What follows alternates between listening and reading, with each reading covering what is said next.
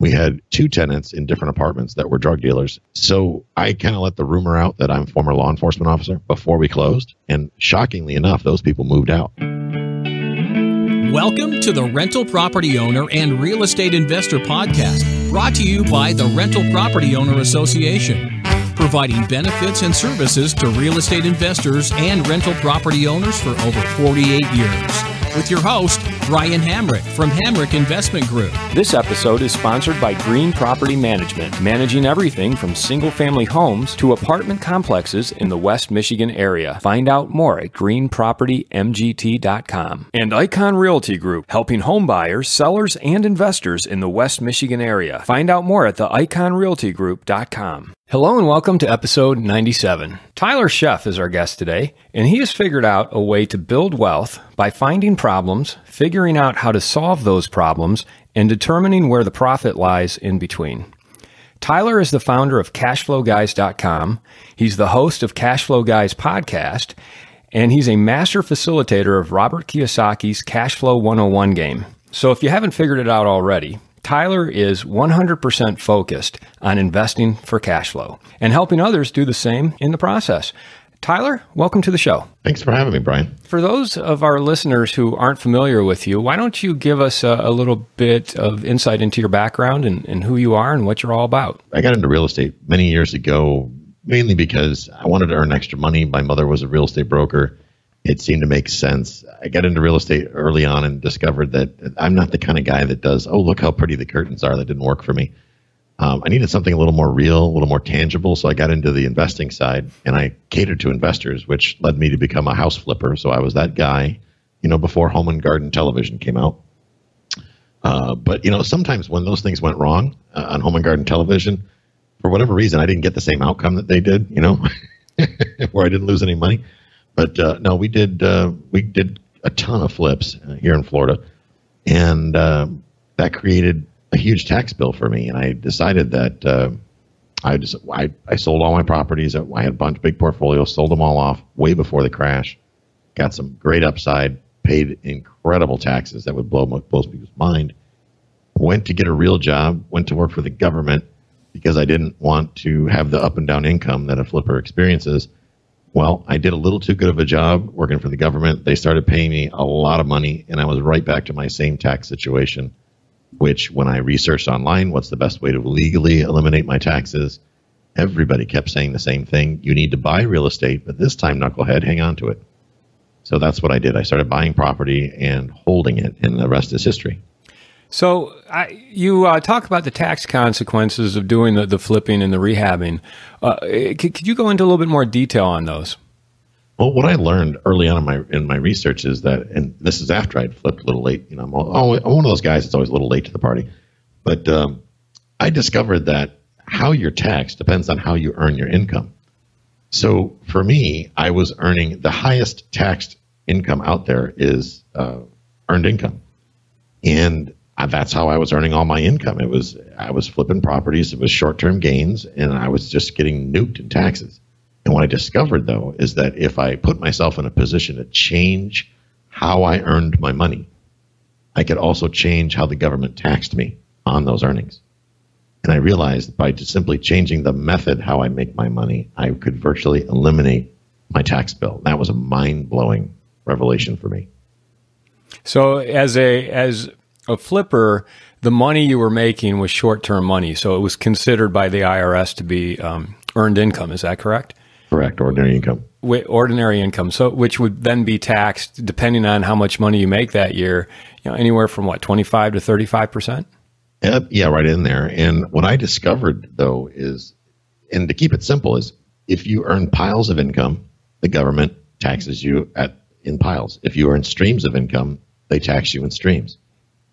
So for me, I needed to figure out, okay, instead of making $20,000 now, and then giving, let's say, 40% of it to the government, because they got FICA, they got all these different taxes that come in. So let's say it's 40%, so I'm keeping 60%. That means I have to work 40% harder to make back the taxes. But realistically, they're going to tax that too. So it becomes this never-ending cycle. Instead, if I said, okay, how much do I need to live? What is my rat race escape number? I came up with my expenses, and I think at the time it was like, I don't know, $2,800 or something like that. It wasn't much. And if I just could create that in passive income and I wouldn't have to ever worry about money again, because I've always got the stream of income coming in, a predictable stream of income that covers my bills. So I could have that sigh of relief. And because I did that, I spend most of my time, or in this case, all of my time, engaged in real estate investing activities, I could qualify for what they call passive income losses. And I won't go deep into that explanation because I'm not a CPA, I'm not a tax expert. People can research that. But when I changed how I thought about earning, I also changed the end result of my taxation. Does that make sense? Yes, it does. So let's put that into practical terms. I mean, that was the problem. You needed to change the way you were taxed. What was the solution? What did you go out and do once you realized that? Well, a couple solutions. It was several solutions actually. But to start, instead of flipping properties, I needed to hang on to them, and I could make a smaller amount of money every month in the net cash flow off of a property. So let's say I buy a house and that thing cash flows after paying all the bills and paying a property manager and paying everybody. I still walk away with $300-400 a month. So that $300 to $400 a month is my net income. I'm only taxed based on that $300 or $400 amount. Now, I know that I have that amount coming in for as long as I can forecast in the future. So now I can go to my CPA and say, hey, CPA, here's $400 of income I didn't have yesterday. How can I mitigate the future taxes on this? And he will sit down and help me develop a strategy to help mitigate the taxes on that. Part of that would be I can write off the interest on the mortgage. It's an investment property. I can write off the repairs. There are ways you can structure depreciation, both straight line and other types of depreciation on the property and sometimes the contents of it, which led to, if I can get into bigger properties, I can also get into bigger tax advantages. And I got to the point, Brian, that I didn't need any more tax advantages, which was a little confusing to me. My accountant said, geez, there's really nothing else you can do at this point. We've maxed out. I mean, you've got so much depreciation now because I'm buying apartment buildings. So I learned, he says, well, if you've got people that have a similar tax situation to you, in other words, they pay a lot of tax, like I used to, you can help them. You can bring them in as a partner on this deal, give them equity, and also give them the tax savings. I went, really? And that's how we started leveraging other people's resources. I think that kind of speaks to the idea of solving problems to build wealth. And you are a licensed real estate problem solver. Explain what that means and how you apply that in real life. Well, a lot of agents, they're out there to sell the pretty house. Nothing wrong with that. I used to do that too. But what I've discovered is that, number one, my highest revenue comes from solving people's problems. And sometimes that could be, I need a bigger house because my family's growing. Or that could be, I have this money sitting in the bank and I keep earning more money and I'm getting taxed to death. And I'll give you an example of how my real estate license helps somebody solve a problem. Recently I had a doctor come to me, lives out in Texas. She pays $250,000 in taxes. And I didn't mistake that. That's $250,000 in taxes every year. That's her tax bill. This woman needs help, and she owns no assets, believe it or not. So I put her with a CPA that could first help her make a tax plan. Is that a commissionable event for Tyler? No, absolutely not. But it does build a relationship. So one of the things the CPA said is that, young lady, you need to acquire some assets because you just make way too much money. So who does she know in the real estate business that could possibly help her acquire cash flowing assets? Gee, I wonder.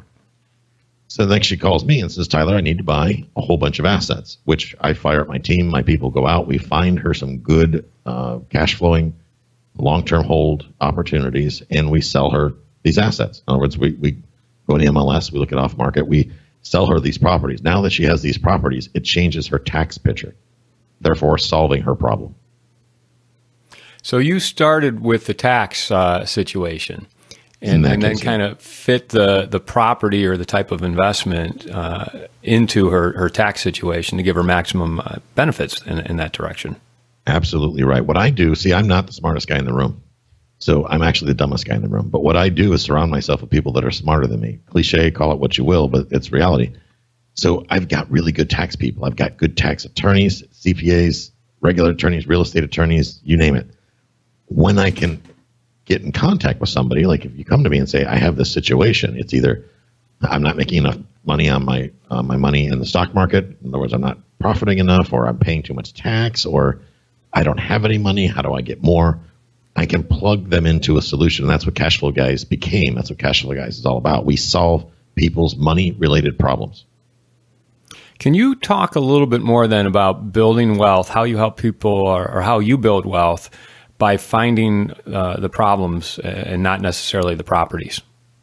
Well, one example would be, let's say I had this kid about a year ago. He was starting out in life. He's in his 20s, has a decent job, makes a good income, right? He's making, I don't know, $50,000, $60,000 a year, not bad. He qualifies for an FHA mortgage. And he came to me, he says, I gotta get my passive income on. He read Rich Dad Poor Dad, listens to my show, and he read the book. It changed his life. I made him read Cash Flow Quadrant, and he got that down pat. And he's like, but man, his mom was sick and all this was going on. And I said, what's your real problem? And he self-diagnosed himself. He says, I need passive income. I've got to get some passive income so that I don't have to work as much and allow me to take care of my mom. And that's admirable. So what I did is I got this kid squared away with an FHA mortgage. He and mom moved into a duplex, into one unit. And then they rented out the other, which subsidized his living expenses. So essentially house hacking. We'll call it duplex hacking, right? Is it that in a year, he was able to then move out of that property. He still keeps it, but he's able to move out of it. Somebody else replaces that apartment, moves into that apartment he was in, and he goes and does the same thing over and over again. So now we're into the second year, and this kid's he's racking up now about $600 a month in passive income that he never had before. I take that back. He just got the other one. So that'd be $900 a month of extra revenue by moving. That was his job. He had to move. I'd like to take a moment to tell you about Green Property Management. Not only do they manage everything from single-family homes to apartment complexes in the West Michigan area, they also manage my entire portfolio. So I can tell you from personal experience that their unique flat fee management style is worth a closer look. If you feel that your property isn't operating to its fullest potential, then Green Property Management can help you take a holistic approach that will save you money, eliminate your headaches, and increase your net income. And if you're a property manager interested in applying Green Property Management's model, give them a call at 1-866-95-GREEN or visit them on the web at greenpropertymgt.com. Yeah, I love the concept of house hacking as a way to get into real estate and build that passive income. I just think it's a fantastic way to begin building your real estate portfolio. It sounds like you're helping people invest passively for cash flow in real estate. Can you talk a little bit about the type of real estate you're investing in, kind of where you started and where you are now? We started, again, with the house flip, but we quickly transferred to, when it came to holding for long term, I had to ask myself a question. How much time do I have to build this part of my income? And my wife and I looked at it and said, for me to do this full time, I had to quit my government job. And I was getting ridiculously overpaid working for the government. I made a lot of money working for the government. And I got to travel the world for free. So tall order. And single family houses is what I knew. It's what I understood. So my knee-jerk reaction was to go with single family houses. And then I started to do the simple math and think, how many houses do I have to acquire every year to hit my income numbers? And understand that I needed to replace my income from the government really quick if I was to quit my job, because I only had 6 months paid leave saved up. So for me, it became natural to scale the fastest to think about multifamily. But I got to tell you, Brian, I was that guy that was like, well, they came to me and said, you don't have enough experience to buy multifamily. And I started thinking to myself, what do you mean I don't have the experience to buy multifamily? I can buy a Lamborghini if I want to, right? And if I show up to the dealership and I have the money, you're going to tell me I don't have the driving experience to drive a Lamborghini? And these brokers kept telling me this type of stuff. And frankly, some sellers kept saying, well, what's your experience? We want to see your schedule of real estate owned. I'm like, well, I want to see your bank account and, some other things. I just didn't understand why there was such a pushback. Why wasn't I allowed to play in this boys club or whatever you call it? And it bothered me. And I decided I wasn't going to let that stop me. This can't be that much more complex, really. I mean, at the end of the day, you've got somebody paying you money every month for a certain amount of square footage that they choose to live in. I mean, how hard can it be? So I dove in and hired a mentor early on. I hired a coach who helped me, put me in the right direction to stop making, to not avoid a lot of the simple mistakes that most people would make early on. And I hired him, and we immediately dove into larger multifamily. I started with a 4-unit building. To date, that has been my best deal. That thing is such a ridiculous cash cow. It's disgusting. I'm so proud of myself for that one. Yeah, can you tell us a little bit about that 4-unit? That one was, so I'm a veteran, and I served my country, and because of that, I'm qualified to receive a VA mortgage. So I went to a mortgage broker and got pre-approved to buy a property, and I discovered that I could buy up to 4 units with my VA mortgage. And over 4 units is considered commercial, therefore they wouldn't let me go over 4, which is fine because I was just starting out, and I was of the mindset I wanted to start small. Well, what's interesting is I was under contract to buy a duplex that my wife and I had rented that's literally right on the ocean. And our mindset was a lot different than it was now. Looking back, it wouldn't have been a good investment for us, I don't think, over the long term, and mainly because of the price point and the value. We were paying for the view, not necessarily buying it for its investment quality.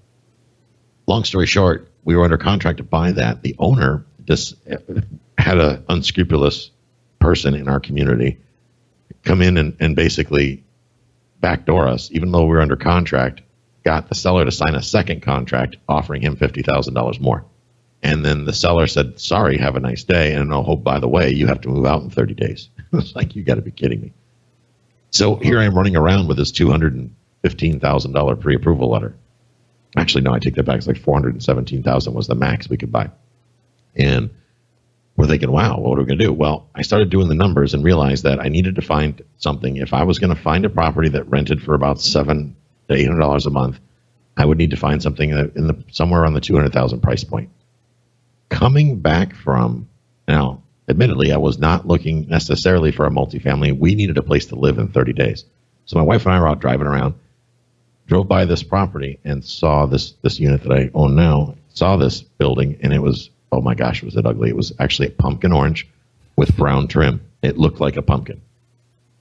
We called it the pumpkin property, but it was concrete block, 2 duplexes side by side, identical. There's 4 units. They're 2-bedroom, 1 bath, inside laundry. I thought this place is kind of cool. Everything but the nasty color and the lack of landscaping and anything that regards taste. It looked like 1980 inside. And it was in a great neighborhood, but the landlord was a real estate broker, and she had it in the market for 9 months, no takers. So I had a phone call with her, and the phone call started with, hey, I need a place to live, first of all. So is that apartment, you got one for rent, which is what triggered us to it in the first place. And she said, yeah, it's available. We looked at that apartment, and it wasn't bad, granted, but it still looked like 1980. And my wife's kind of shaking her head going, you better figure out how to buy this because this isn't going to last. I can't live like this forever. But we had a conversation with her, discovered it was for sale. And we were able to negotiate it down to about 200, and I think it was 215 is what we wound up paying for it, for 4 units. And at the time, they were renting for 600. And one unit was vacant. We had 2 tenants in different apartments that were drug dealers, and then one guy was like a long-term truck driver. So I kind of let the rumor out that I'm a former law enforcement officer before we closed, and shockingly enough, those people moved out. It's amazing how that happens. No eviction required. I just said, oh, this is going to be great. I can have, I still got all my friends are police officers. It's great. We can go over here, drink beer. It'll be awesome. You can join us. I'd also like to tell you about Joshua Schaub and his team at Icon Realty Group, a full-service real estate company in the West Michigan area. Joshua has been a guest on this show several times, and he and his team at Icon Realty Group help buyers gain an edge in this competitive market. They assist sellers in getting the best price and terms for their properties, and they work with investors to understand the numbers, neighborhoods, and market forces that will set them up for long-term success. To learn more and get a free, no-obligation consultation, contact Joshua at 616-216-2000 or visit theiconrealtygroup.com. So you didn't have any awkward confrontations with them? They just moved out before that happened, huh? Well, the day before closing, there were 2 U-Hauls out front, one for each apartment. They were moving on their own. What a shame. So we renovated the place, spent about $50,000 renovating it, including our unit, getting it all done up. Started renting them immediately for $900 a month. That was in December of 2014. And market rent has climbed to about $1,200 for these buildings. But just recently, I had this thing appraised. Now, I've done a few changes with how we rent it. We changed 2 of the units over to short-term rentals, the Airbnb type thing, right? Oh, wow. And that's worked out well. That's a whole lot of work, let me tell you, but it's worked out well. It's very profitable. We've basically 3x'd our rents, so nothing wrong with that. But we just appraised, and the appraisal came back at $429,000. So you just about doubled the value then? In 2 years, yeah. That was 2 years ago you bought this. And you're down in Florida, right? I'm in Florida. I'm in Tarpon Springs, in the Tampa Bay market, Tampa Bay area. And you and your wife are living in one of these units? Yeah, initially we had to move in for 1 year because it was a VA mortgage. Okay. So we did that, no problem. And frankly, we were building it to the way we want to live. And, we'd like nice things. So we dialed it in. Some would think that we over-improved it. But the reality is we made it so beautiful here that everybody wanted to live here. And when I put the for rent sign up on the first time, I had over 100 people apply to live here inside of a week. Wow. It was crazy. So I found some great tenants, and we went through a set of tenants, but I've never had any vacancy here at all, which is beautiful because I'm very conservative when I do my underwriting. I had allowed for 15% vacancy loss. Well, last year's vacancy loss money sent my wife and I to Belize to go look for more property. Well, that is great. That's a grand slam home run there on your first multifamily. Absolutely. You brought up the Airbnb thing. You said it's a lot of work. I know a lot of people are looking at that. Some are doing it, and you hear about getting 3 times your income. What are the downsides of that? Is it just the additional work, or what's your thoughts on Airbnb? That's a big one. The Airbnb client is a lot different than what your long-term tenant would be. So for me, that took a little bit of getting used to. They have needs like, they need toilet paper at 10 o'clock on a Thursday because they've used 10 rolls, and they expect you to provide it. It's like, oh, wow, that's interesting. Things like that come up. And I got to tell you, it's a lot of work. There's probably 30 different websites you can advertise on, and there's services out there that'll syndicate it, but the setup is cumbersome. It takes a while. There's really not any good reliable research data out there. There's lots of websites that try to offer it, but it's very hit or miss. So there's not a lot of good factual historical data to look at when you're trying to underwrite these things. So you're doing a lot of guessing, which I don't like. I'm a conservative investor. I don't like to lose money, and I don't like to speculate. And unfortunately, are you guessing on like how much you're able to charge and what your occupancy is going to be? Is that what you're referring to? Yes, it is, because there's really you're not comparing apples to apples. There's at least in my market, it's so diverse. You can be 5 miles apart, and it can be a major swing in price. Wow. And in occupancy. But it sounds like you've found that you're able to get 3 times the income you would if you were renting. Does that mean your occupancy turned out pretty good and your rental rate turned out where it needed it to be? It has. Now, in my market, when it's slow like crickets. Summertime, nothing really happens here in my immediate market. What's interesting, though, is that 5 miles down the road in Clearwater, they don't have any vacancy. I have a friend that she's got a couple of them in one apartment building. She's essentially had no vacancy. She's been booked solid for months, all through summer, where in my area, these places are sitting empty for an entire month. The good news is that in the busy season, which for us starts around October 1st and goes on until May, we are booked solid. So mathematically, we wind up netting about double market or the usual long-term rent. In the busy season, we're collecting 3x, sometimes 4x of the rent, but over the course of the year, you figure you're about doubling your rent when all the dust settles. What are some of the other investments you're doing now? My favorite thing right now is non-performing notes. I got to tell you, multifamily market's been tight lately. Finding out good opportunity is tough. It's a challenge. So we are not in a position to buy a bad investment just to buy an investment. We work exclusively with other people's money. We raise private capital via syndicate and joint venture partnerships and things like that. So for us, we got to make sure that everybody wins. It's very important to us, and we're not going to just place money in a bad deal just to do a deal. So that said, we've backed off a little bit on multifamily. We're very strict in our underwriting guidelines, and for us, non-performing notes, we've been in them now for about 2 years, and they're consistently performing for us. I mean, I got to say, we're knocking it out of the park. I probably shouldn't say that because then I'm going to get a little surprised probably one of these days. But they're nice. I mean, they are a beautiful investment. They really are. We've had a guest on the show in the past talking about investing in non-performing notes. Can you tell us, for those who aren't familiar with what that is, can you explain? Yeah, the simplest thing is that you've got two types of notes. You've got performing and non-performing. And non-performing means that somebody, whoever is the owner, the holder of the borrower, is not paying the bill. So let's use a $100,000 mortgage. For whatever reason, the owner of the property, has stopped paying the mortgage.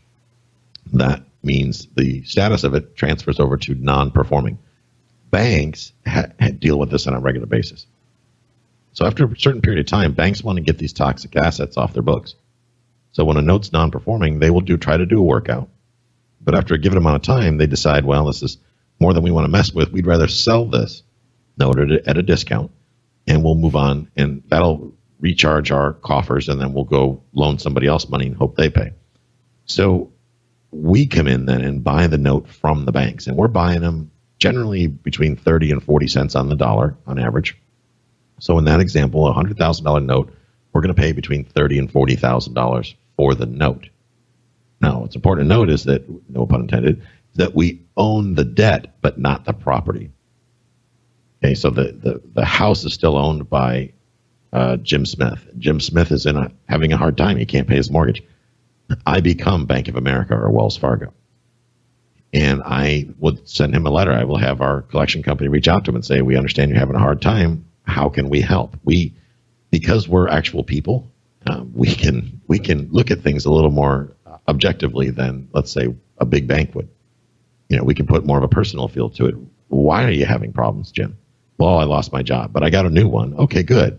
You see, I don't have any check boxes because I'm Tyler Sheff. I'm a regular guy.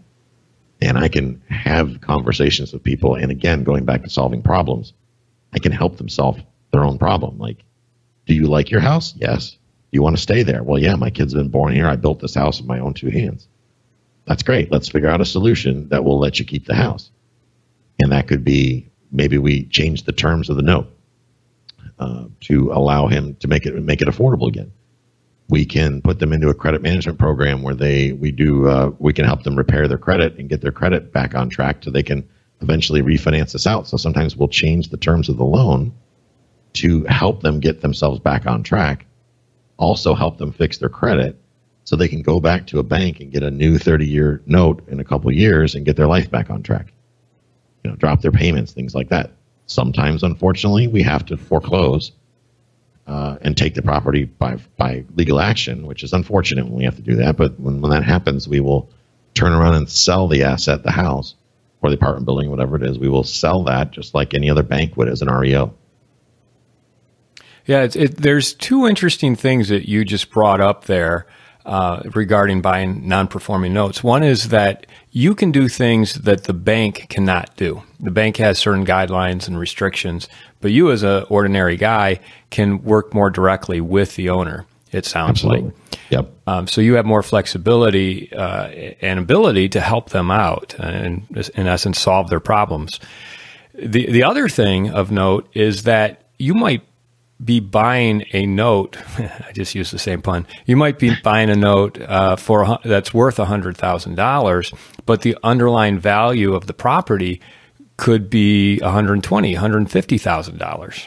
Absolutely. And you're buying that $100,000 note at 30 to 40% value. Exactly. There's a lot of upside there. Is this something that, have you formed a syndication to raise money to purchase these notes in bulk? We are not doing a syndication at this point. We consulted with our legal team. They felt better about us structuring these where we didn't want to commingle more than one investor's funds into any particular note. So to alleviate that from happening, we structured it as a joint venture, which means that the person who's bringing the capital in has joint ownership in the note with us. We're partners in the note, so to speak. So if you and I did a deal on a note, it would be in Brian's name or Brian's LLC's name and my LLC and my partner Paige's LLC. We co-own this note. So that just creates a cleaner transaction. Your money is not commingled with anybody else's. We tend to focus on notes that are generally under $250,000, to kind of release or to spread our risk out over several different properties instead of dumping all of our eggs in one basket. And that helps, mitigate loss. Can you give us an example of a note purchase that you've done and how the numbers worked out on that? Absolutely, I can do that. But I'm going to have to pull up a spreadsheet here real quick and show you. But how and the thing that people have to realize is that the key to making money in notes really all comes down to the due diligence. And it's not, there are websites out there, you can buy notes off of some of these websites, but what's important to note is all you're buying, it's like you're buying a sheet of paper, really. You got to look beyond that, and you got to look at the due diligence file and make sure you're not buying somebody else's major problem. Because remember, a lot of these banks did some irresponsible lending back in the day. But let me give you an example of one we did recently. This one was, let's see here, I'm looking at the numbers. We bought a note for $28,500. Okay, we did a workout on it, and it cost us $6,600 to do a workout. So our cash out is $35,000. We got $35,000 invested in this note. We sold the property. We foreclosed and sold the property for $65,000. That yielded us a return of $29,900 or 85%. Nice. And what was the timeline? How long did it take you to get to that point? That was 11 months. So in 1 year, you're looking at an 87% return? 85% return. 85% return. Yeah, that's pretty good. But purchasing non-performing notes is not something that just anybody can go do. I mean, you can't. There's no open market for that. How do you find these non-performing notes? Unfortunately, there are some websites out there that will sell you a non-performing note right off the shelf. The problem is you don't have any idea what you're buying. And you're right. They're open to any, you're right in the fact that I suppose anybody can buy them, but not everybody's going to make a profit. And unfortunately, most people that buy these without having the experience behind it are almost always going to lose money. I can almost guarantee you're going to buy a bad note and you're going to take a financial loss. You have to think about that going in if you don't have systems in place. Yeah, have you seen that happen? I have. We have not, knock on wood, had that happen to us. But we hear this constantly. We've got people that have come to us and now invest with us as joint venture partners after they've tried to do it themselves and they've lost their shirt in the whole thing. It doesn't take more than one $50,000 loss for someone to go, geez, maybe I should either hire someone to teach me how to do this, which we do a modified version of that because our investors are active. They're not passive. That's the difference here. With the syndicate, they're more passive. We want our investors involved.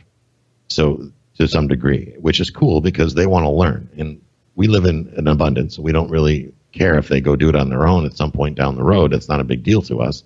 We encourage them. We want them to be involved in the process. And that helps us too. Why don't you tell us a little bit about the services you offer? Because you've got your podcast, you've got your cashflowguys.com. It sounds like you do some coaching as well. Fill us in on what it is you have to offer. On the top level, we raise private capital from investors that are looking to either acquire multifamily properties or non-performing notes. Some people choose to do both. Some people lean one way or the other. So we can solve that problem with that arm of the business, the note or the realtor arm. That's our core business.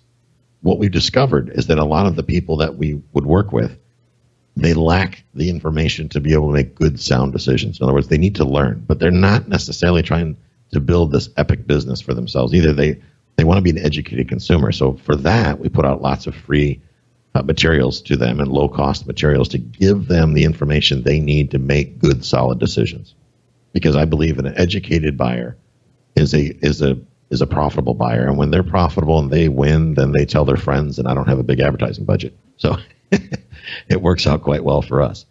In addition to that, there are people that want to take things to the next level, and that's what Cash Flow Guys is all about. Is they need the coaching, the mentoring, We've got several different programs available to fit the bill, but we're not this $150,000 boot camp, rah type company. That's not what we do. We're not looking to educate millions of people.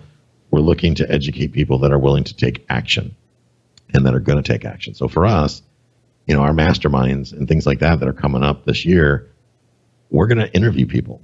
It's not like something you're going to be able to buy on a squeeze page and we don't really care if you succeed or fail. No, you're going to interview with us. We're going to have conversations, understand what you expect, and make sure you're clear on what we're going to do. And we're going to offer you a good value. And we're going to handhold you through the process so you actually get the deal done.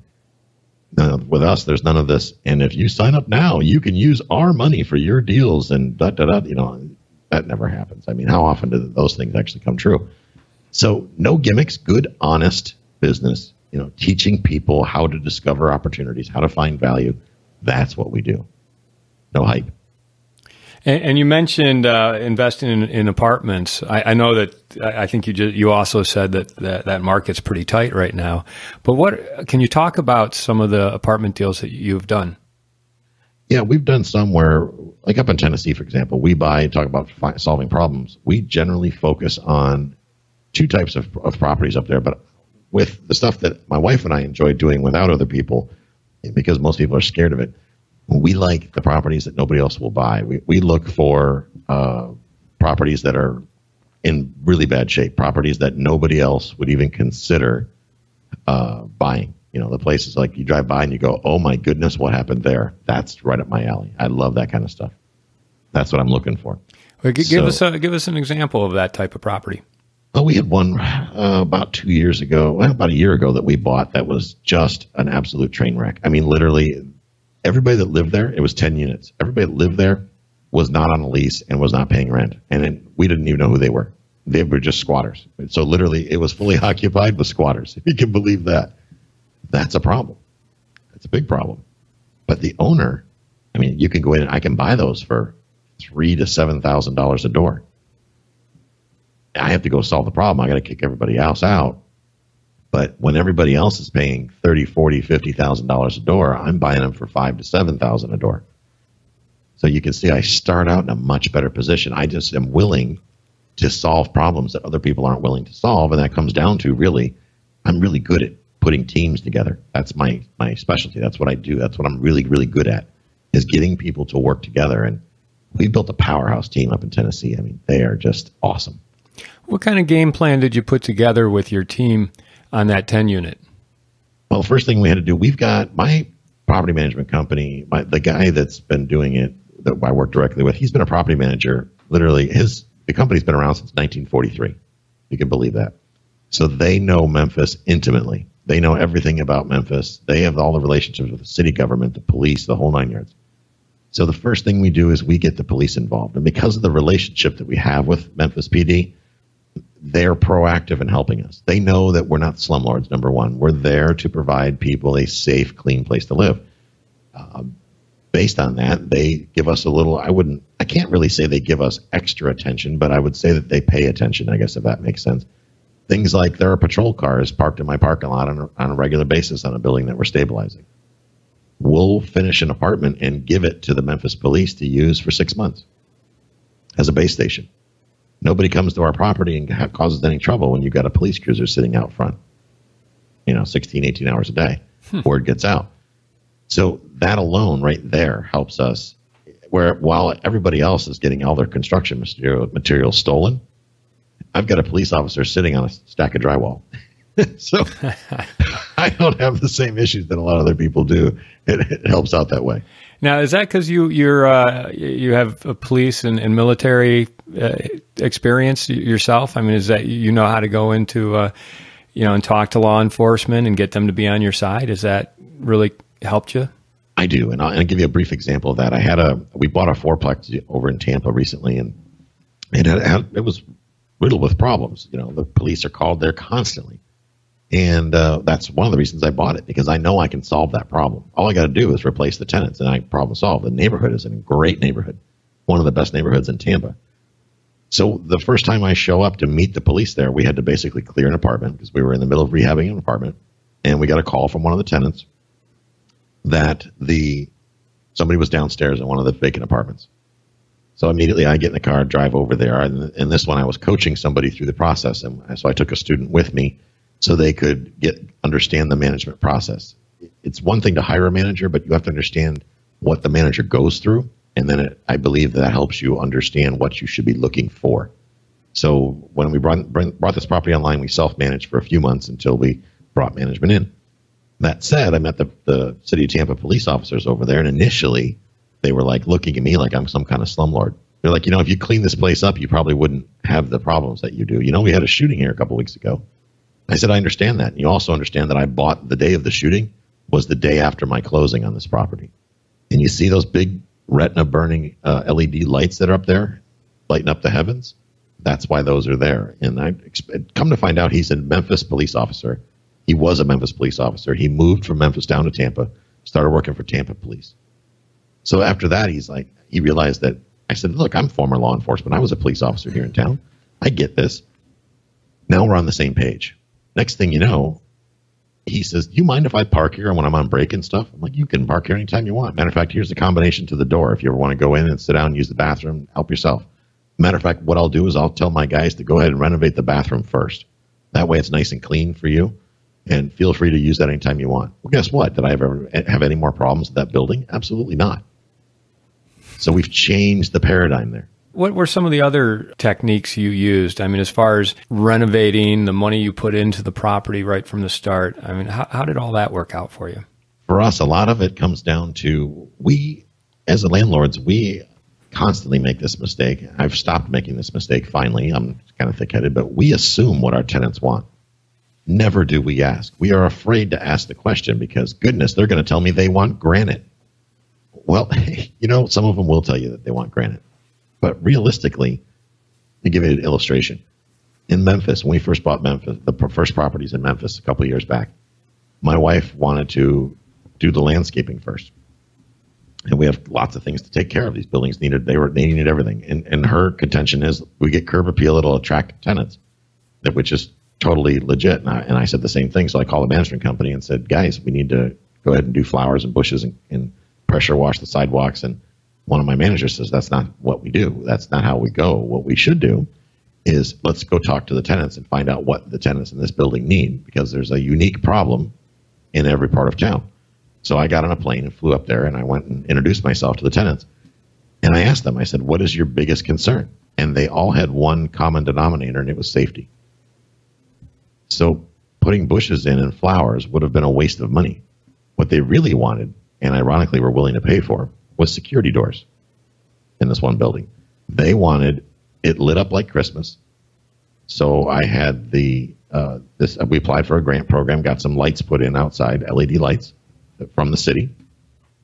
And then we put in security doors and raised the rent immediately. So you're willing to pay an extra $50 a month for a security door? And they said, well, yeah, I'm absolutely willing to pay $50 a month and not have my head kicked in the middle of the night. It's like, okay, good. So we're going to change your lease. We're going to up the rent by $50 a month.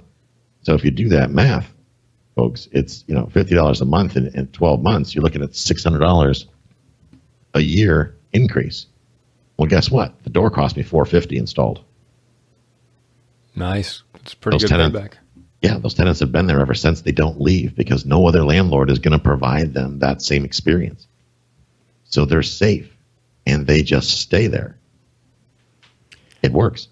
Yeah, so that's another good example of figuring out what your tenant's problem is and solving that for them.